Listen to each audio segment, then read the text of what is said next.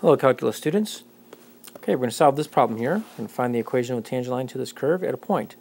So we're given a point, so I'm going to write the equation of a line.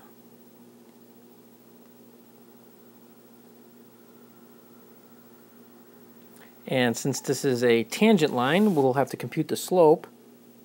And recall that the slope is given by the derivative, this curve, evaluated at the given value for x, which is pi. Okay, so I'll do the easiest thing first here. I'll just substitute the value for y1 and x1.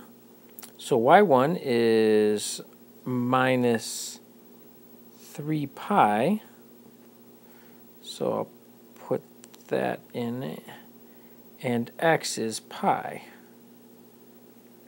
Okay, so now that I have those substituted, I'll just simplify a little bit.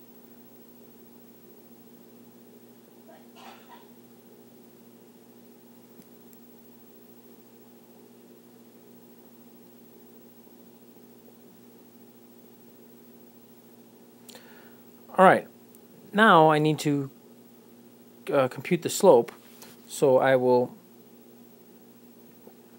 take the derivative of this curve, and so I will need to use the product rule. So I'll take the derivative of the first term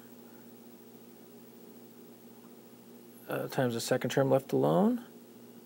Then I'll take the derivative of the second term times the first term left alone. Alright, derivative of 3x is 3.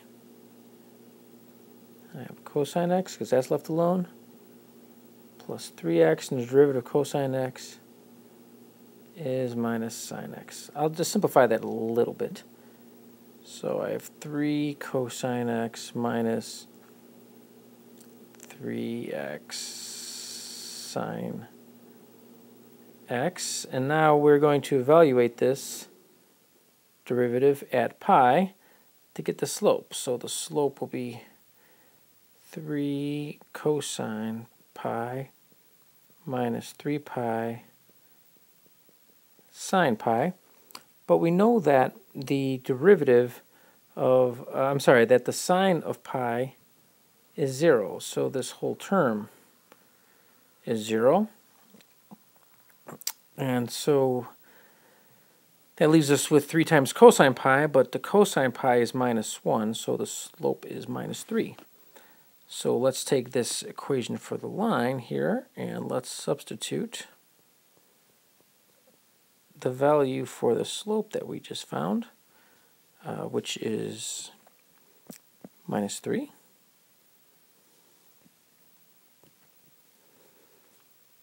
And let's distribute and simplify. So minus 3x, and then minus 3 times minus pi is plus 3 pi. Minus 3 pi. And, well, what do you know here? If I simplify this expression, I get y equals minus 3x plus 0. Because minus 3 pi and plus 3 pi is 0. So that means that the slope is minus 3 and the y-intercept is 0. All right, good luck.